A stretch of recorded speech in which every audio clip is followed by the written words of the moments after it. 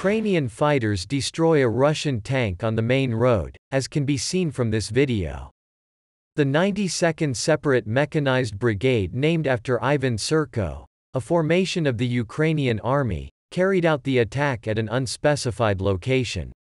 The brigade said, "Defend Ukraine and protect its sovereignty, territorial integrity and inviolability." The Ukrainian Strategic Communications Center, Stratcom, said, "A morning is not a morning without fried rusna. Have a nice day everyone. Glory to Ukraine." We reached out to the Mechanized Brigade for further comment, as well as the Russian Ministry of Defense, but had not received a reply at the time of writing.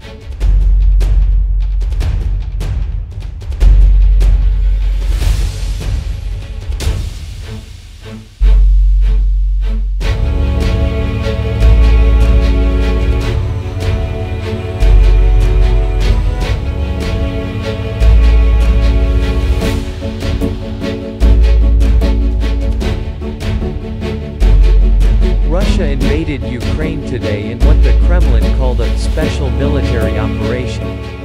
The General Staff of the Armed Forces of Ukraine reported that Russia has lost about 38,850 personnel, 1,704 tanks, 3,912 armored fighting vehicles, 859 artillery units, 251 multiple launch rocket systems, 113 air defense systems, 221 combat aircraft, 188 helicopters, 710 drones, 167 cruise missiles, 15 warships, 2,781 motor vehicles and fuel tankers, as well as 72 units of special equipment. CIA Chief William Burns said there was no intelligence that Russian President Vladimir Putin was in poor or unstable health.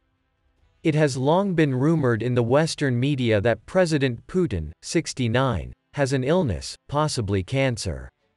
But Mr. Burns joked that the Russian president looked too healthy, adding, he believes that his destiny as leader of Russia is to return Russia as a great power.